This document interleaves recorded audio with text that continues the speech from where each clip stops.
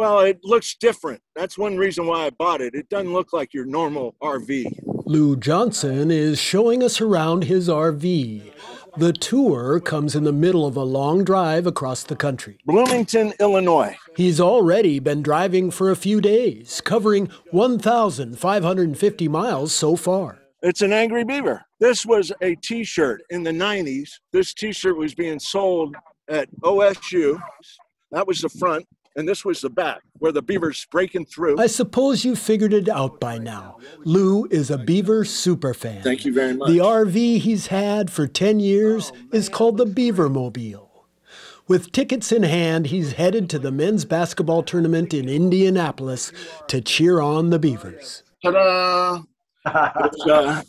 One of my managers gave this to me. Lew graduated from OHSU in 1981. He remembers how good the basketball team was then, and he wasn't going to miss this historic march to the Sweet 16. I might as well come to this. The last time the Beavs were this good was the year after I graduated college. They did this well in the tournament. Lew geared up and got on the road to Chicago, where his son Eric will fly in and ride along to Indianapolis for Saturday's game at the Lucas Oil Stadium. I was here and somebody just came up and asked me if I was going to Indianapolis, and they said good luck.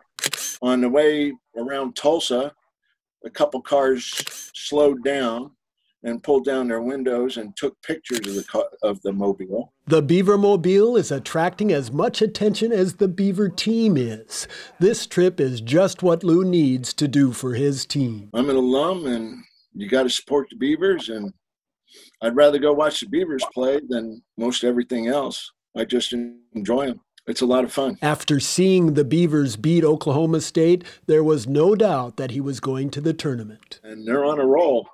As long as they keep on winning. My best hope is I can stay in Indianapolis through the next week. More wins mean more games and more support from Lew and his son Eric. You know, it's been 39 years since the Beavers were this far.